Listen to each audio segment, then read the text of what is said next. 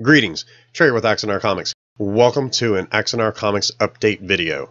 Going to be sharing with you some exciting news about Axanar Comics and more. So let's get right to it. I know some of you have been wondering, where's the most recent page of Arcanus 4? Well, Danny tells me the finale that I handed him is actually going to be the second half of Arcanus 4.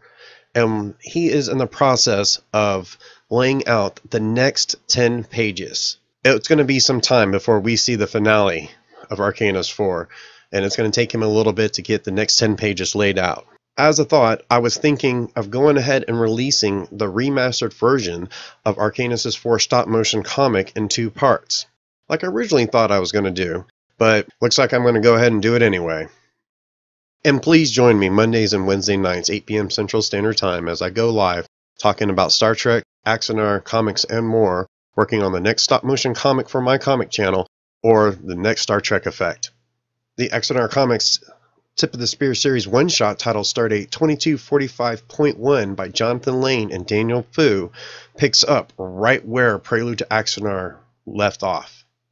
2245.1. The D7 enters the war.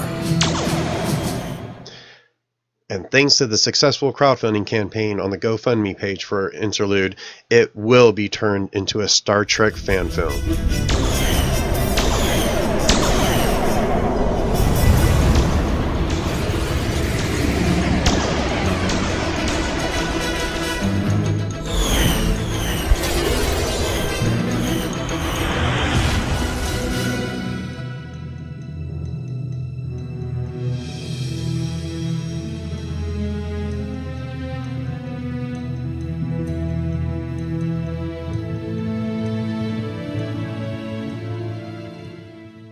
I'm telling you, it's exciting to be an Axa fan again.